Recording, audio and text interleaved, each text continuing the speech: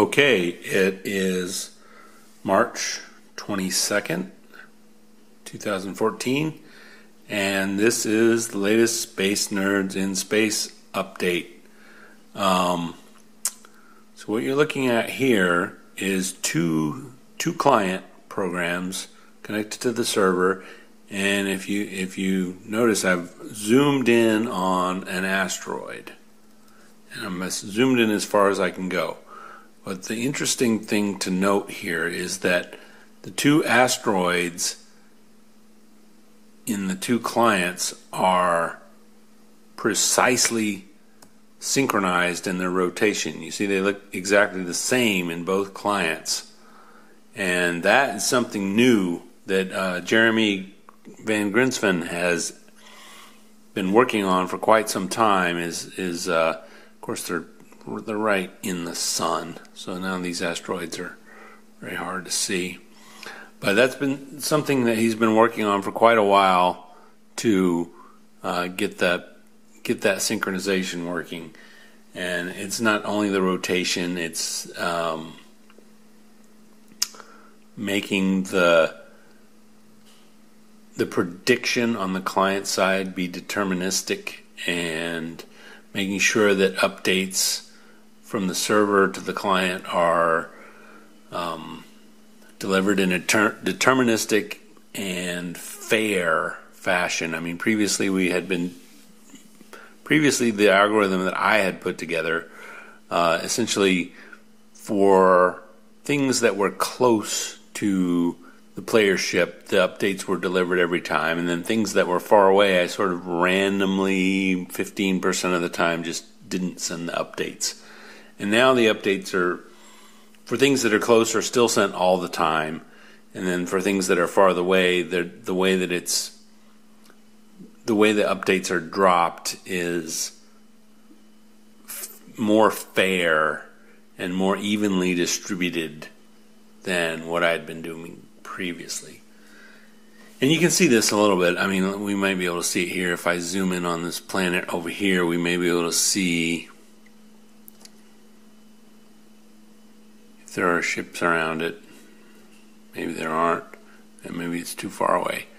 If you zoom in sometimes on a planet that's, halfway across the galaxy, and you can see, let's see if I can find one. Maybe this one. Sometimes you can see the ships moving around, and since they're so far away, maybe the updates aren't, doesn't look like I'm going to be able to find it. Anyway, maybe since the updates aren't happening every single time, sometimes you'll see some kind of quantized, let's say, jumping around. Okay, so that's that. Let's see, what else have I done? So I have changed a little bit of the way the robot drives around. So previously there was a whole lot of slipping and sliding around. It was like the floor was covered in oil, and it still has a little bit of oil, but it doesn't have nearly as much slipping and sliding as you used to have.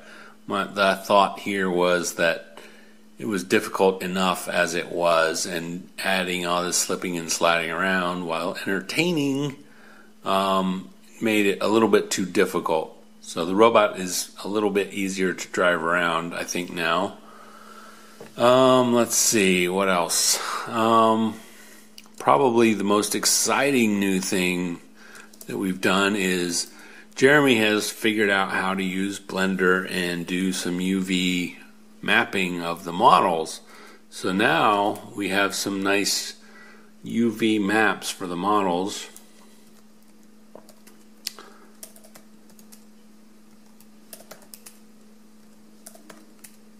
And so we get, now I did the texturing on this one, and it's not, wonderful, but it's also kind of not horrible, and it's better than the plain vanilla that we had. So I got these kind of rusty spots that you see, or maybe laser holes, or I don't know what.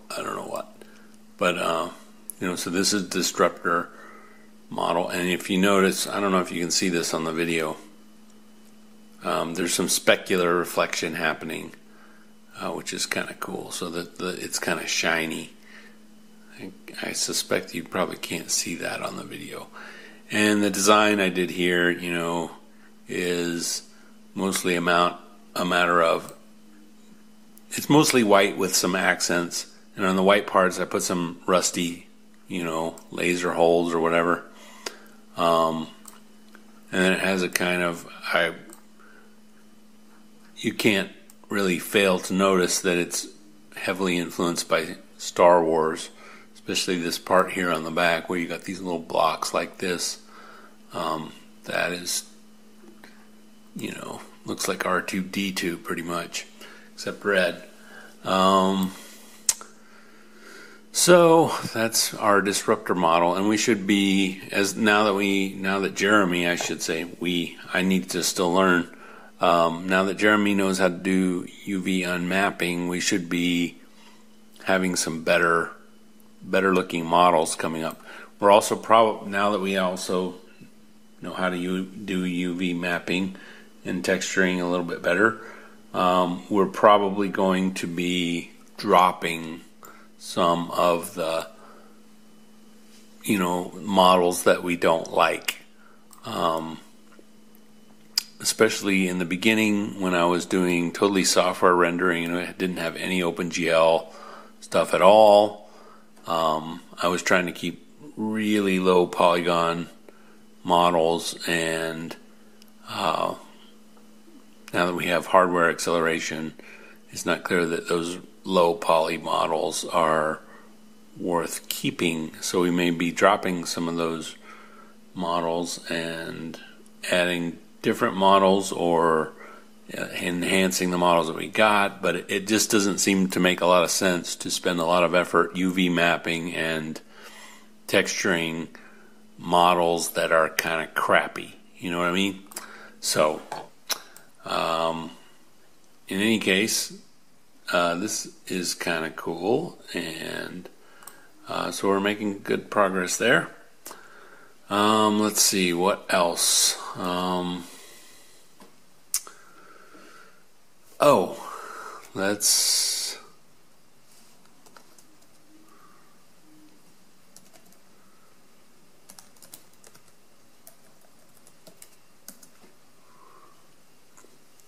So another thing that we've changed is Starship has joined. Let's see, where are the weapons? Here we go, the weapons. So the weapons look a little different. They're more,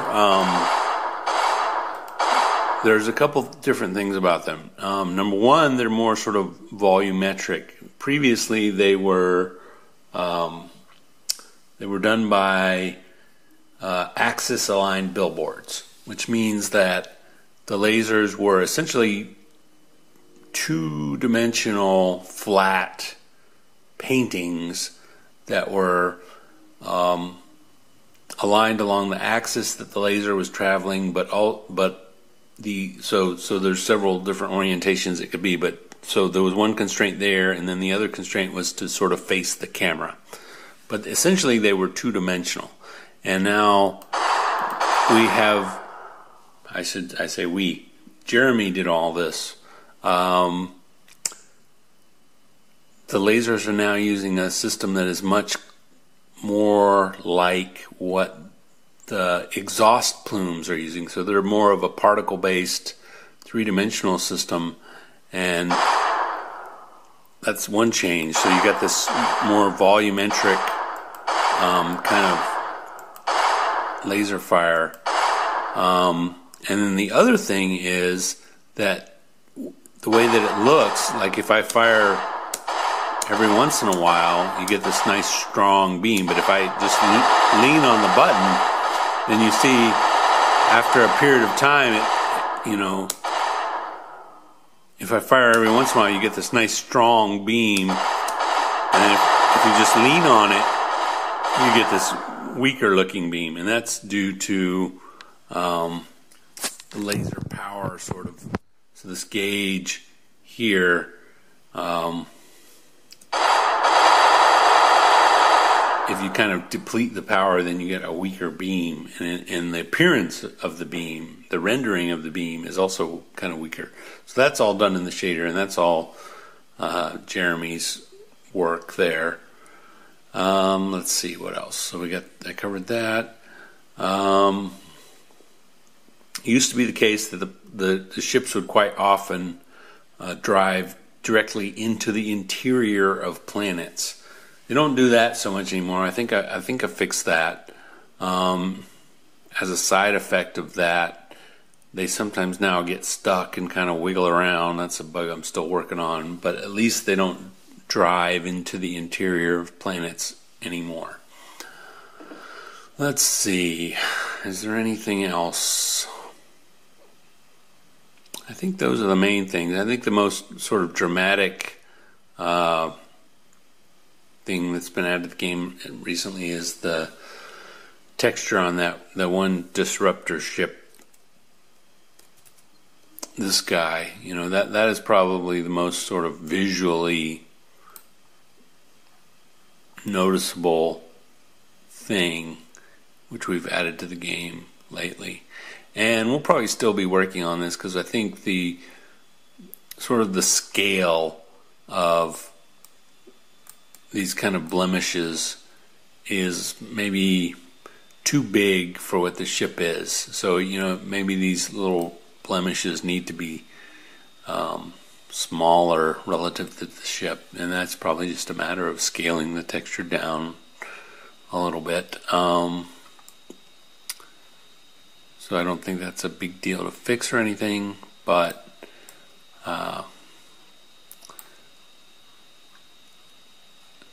let's see, is there anything else? I think that's all the things I wanted to mention. Anyway, progress is being made. So, Space Nerds in Space, if you're wanting to play this game, it is on GitHub. Currently, it is only distributed in source form, so you have to compile it yourself. Maybe at some point we will address that, but for right now, that's how it is.